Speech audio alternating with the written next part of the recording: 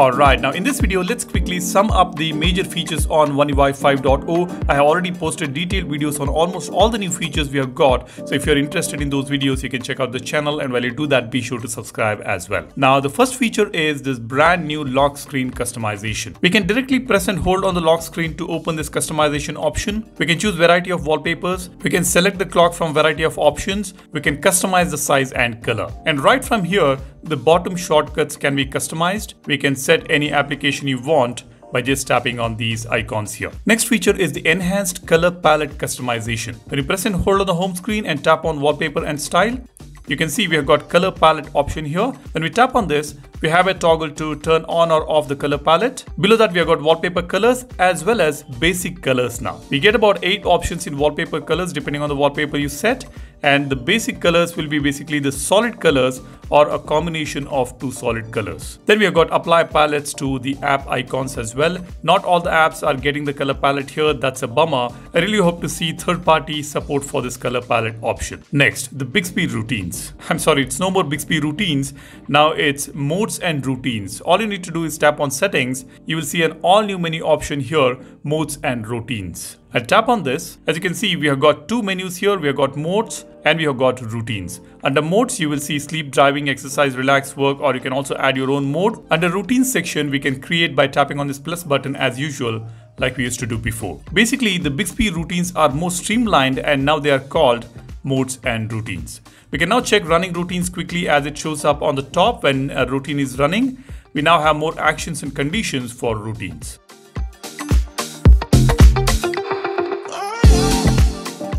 Next feature is extracting text from images. As you can see, when you open an image containing the text, you will see this new icon here at the bottom right corner, the text icon in yellow. You can just tap on this. The AI is going to recognize the text and you will be able to copy it and paste it anywhere you want. That is fantastic. The next one is stacked widgets. If you are someone who would love to keep your home screen clutter-free, then you can add multiple widgets on a single widget and swipe to see those widgets right on one widget. Just press and hold on the widget, tap on Create Stack, you will be able to add more widgets here. Samsung has also added a brand new widget called Smart Suggestions. Apps and actions will be suggested based on how you use your phone. If you set this widget, it will be very easy to access your recently used applications and actions.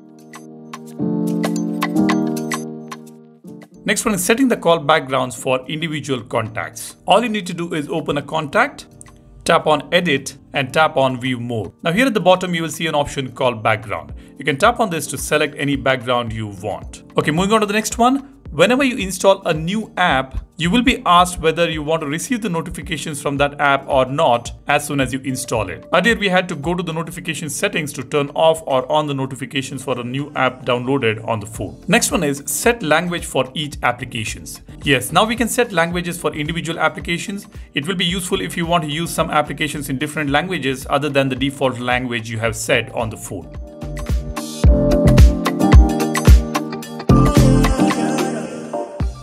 Next one is getting suggestions based on text in images. Now you can also get suggestions based on the text in the images. If you have an image with a phone number or a web address on it, you can just tap on this text mode and tap on that particular contact number or web address to execute the action. Now moving on, we have got an all new connected devices option on the settings. When you tap on this, you will see all the connected devices and other features related to connections right here in one place. We've got quick share, link to Windows, Samsung Dex, Smart View, etc. all are placed in one particular menu. The next important feature is improved multitasking on the One UI 5.0. While you have opened a particular application, you can just swipe up from the bottom using your 2 fingers to open the split screen view and you can open any applications. You can also swipe down from the top right corner to shrink a particular application into a pop-up window. This is a fantastic multitasking feature we have got on One UI 5.0. Next improved feature is Samsung Dex. Samsung Dex has been enhanced with a search button to search applications on the taskbar. We have got a new notification indicator as well as a mini calendar. I have made a dedicated video on this particular feature as well. If you're interested, I will leave a link in the description. The next improvement is in My Files application. My Files app gets more powerful search now. You can either search a file by its name, or you can key in the contents such as location info in images or text in documents, thereby making it easier to search anything inside the Files application. Next enhancement is in the Digital Wellbeing application. This has been redesigned to make it easier to access the features you need. Coming to the camera section, a help icon will appear in Pro and Pro video modes.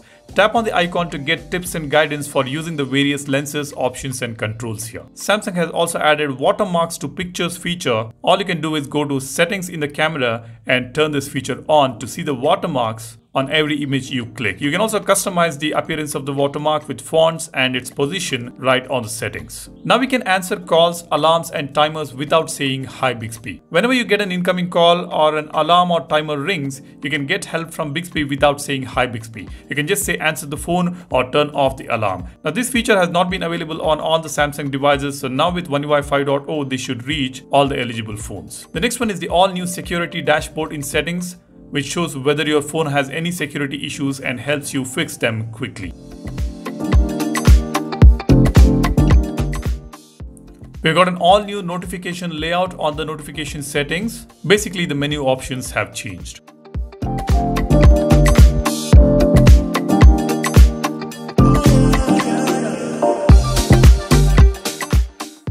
Coming to RAM Plus, now we have an option to turn off the RAM Plus feature if you don't really need it. Then on the Edge panel, now it shows the application names as well. To enable this, all you can do is open the Edge panel, tap on this three-dot button on the top right corner. Here you will see this toggle Show App Names. You can just turn this on to see the application titles right below the app on the Edge panel. Next one is the brand new incoming call notification. Now when we get an incoming call, this is how it looks. We can see the profile image of that particular contact on the right side. You also have this brand new receive and disconnect icons here. The previous version was different. The next one is system app icons. Now most of the system app icons have been redesigned. They look much better in my opinion, but this is subjective. You guys let me know what do you think about the new app icons. Next one is a brand new feature called maintenance mode. Now whenever you are sending the phone for repair to the service centers, you can turn on this maintenance mode, which protects your privacy while the service center is using your phone. Basically it creates a new user account which does not allow any access to your primary account. So the other person who is using your phone will not have access to any of your personal files on the device. To access this, you need to go to settings, tap on battery and device care. You will see this option right at the bottom. These are the features which we have got on One UI 5.0. We also got multiple users account feature, but Samsung has removed this feature for some reason. I hope to see this feature coming back to One UI. If not now, at least in One UI 5.1 or One UI 6.0. Let me know if I missed out on any of the features. You can drop it in the comment section below, and while you do that, be sure to subscribe to the channel. There are tons of contents on One UI, iOS and stock Android. Do check out the channel and let me know what do you think about this video in the comment section. Hit the like button if you find this informational. Thanks for watching. You guys take care and stay safe. My name is Salyan signing off. Cheers. Bye-bye.